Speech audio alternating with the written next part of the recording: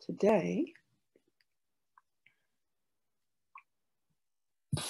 we are on lesson 107.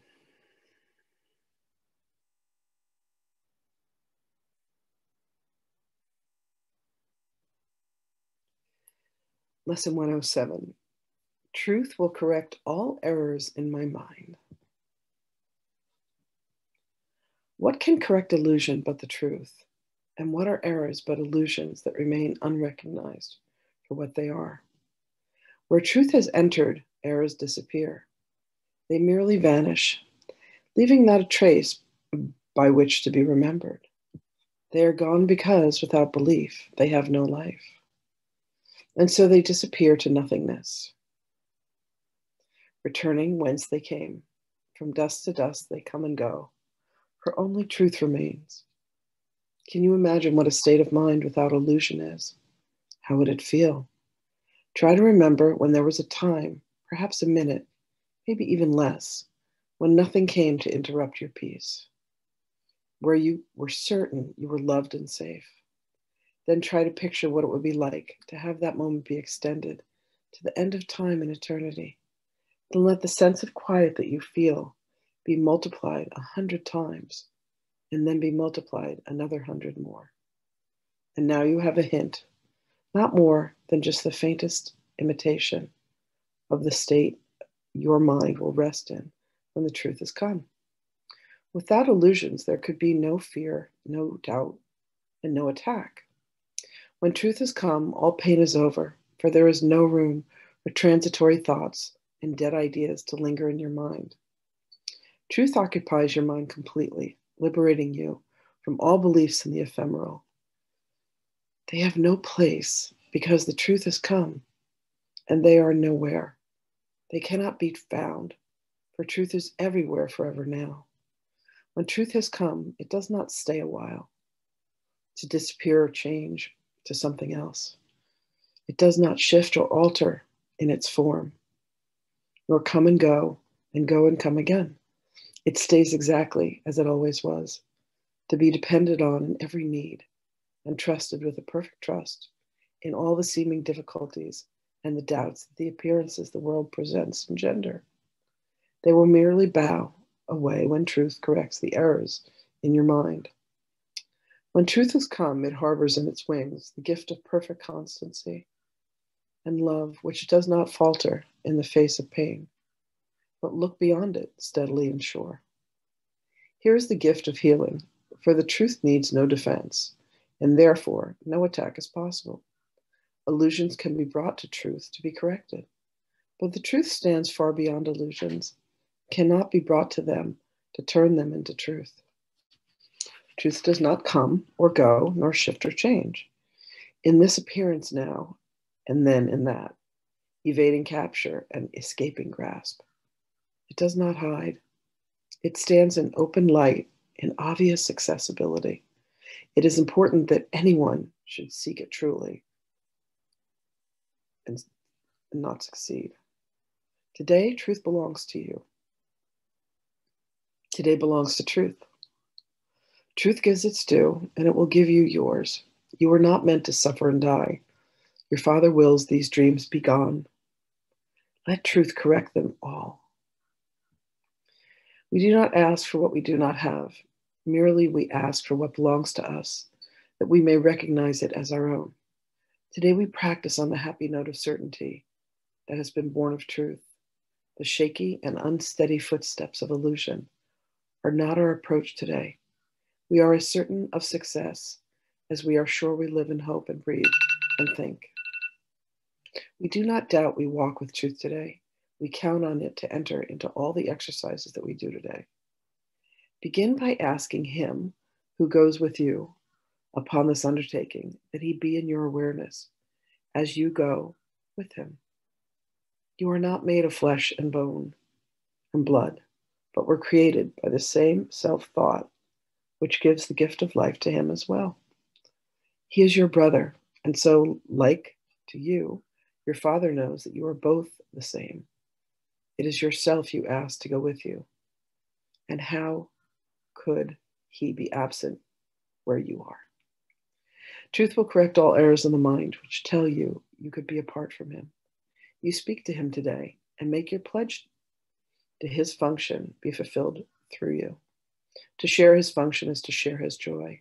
His confidence is with you, and you say, truth will correct all errors in my mind, and I will rest in him who is myself.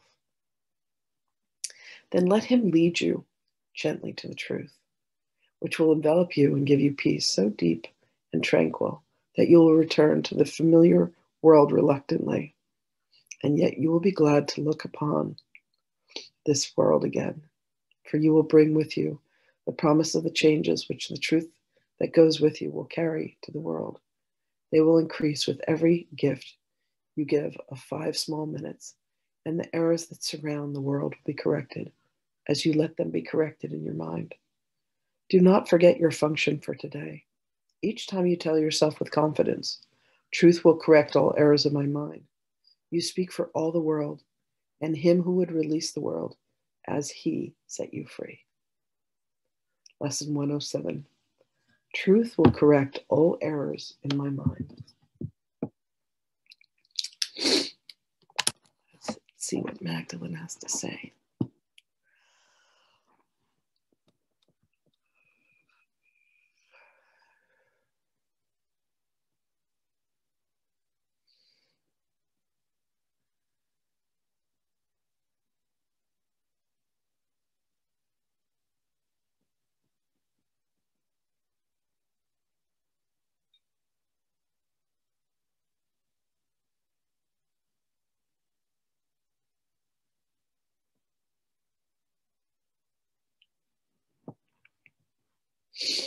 Greetings, beloveds.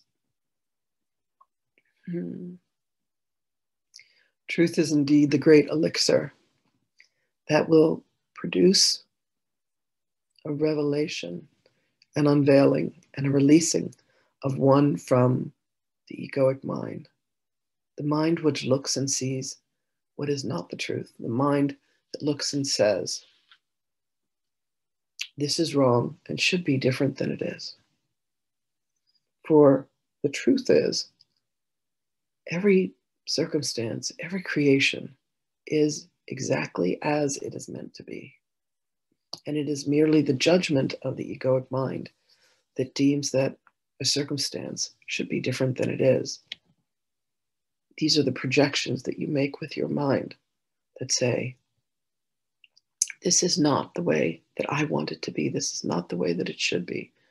But allow each circumstance, each interaction, the words that are spoken to you, the actions that happen, to be a revelation of truth, beloved ones. Allow love to be revealed in all circumstances. And when you feel that you have been disturbed by the actions of another, by the words of another, penetrate beneath and look within and see what the truth is. And there and only there, beloveds, will you find love. When you ask for assistance of the Holy Spirit, when you ask to be joined within your mind with the light of truth, that is what shall occur. When you ask to see the truth in a particular circumstance, why something happened, and how it is guiding you back to the kingdom, that request shall indeed be answered. For that which you seek, you will find. Allow yourself to be one who not only seeks, beloved, but truly one who finds. Finding the truth is far easier than you would have imagined. You must recognize that you have come upon a condition that bears reevaluation. And in that reevaluation, you will indeed be granted the opportunity to pierce through the veil and to see that which truly abides, which is love. One of the keys to seeing the truth, beloveds, is forgiveness. It is atonement. It is taking a look at that which triggers you, that which pulls you into the whirlwind of judgment and fear. That where you feel that something is being threatened. And then you come to see, beloveds, that that is seemingly impossible. For the truth is that nothing real can be threatened, and nothing unreal exists. It is merely an aspect of your mind that has said, I must review this a little more carefully. I must investigate this. I must see truly what this is about, what this is for. And as you allow it to be revealed for the truth that it is, there is a peace that comes upon you. And all errors in the way that you have been thinking within the mind are instantly corrected. Where you have seen trouble, you now see love. Where you have seen criticism, you now see love. Where you have seen judgment, you now see love. And the key to seeing the love is the forgiveness. So forgive each being for their point of view and allow the truth to be revealed. Allow it to come. For the truth is always ever present. The truth is always the truth. Each being will have their different interpretation of it based upon their soul's journey and their soul's perspective. So allow them to have their points of view.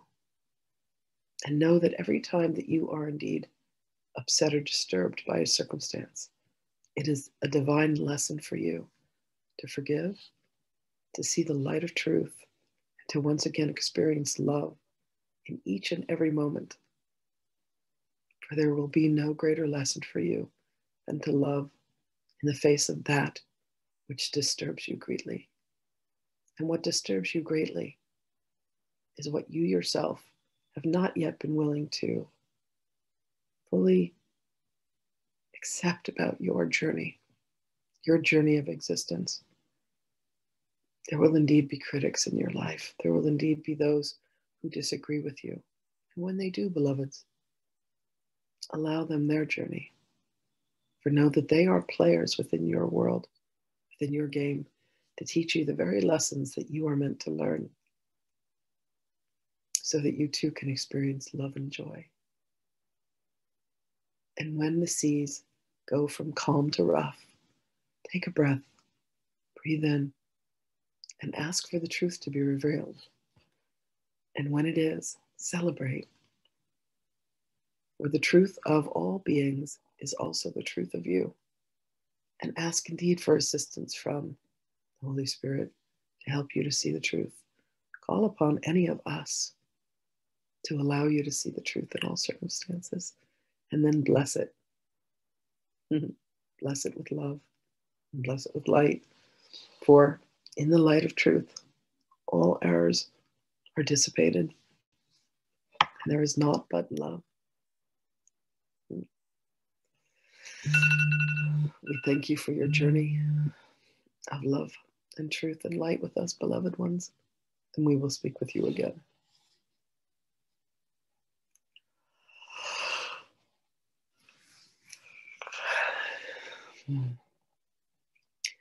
Wishing you all a really good day. I'll see you guys tomorrow.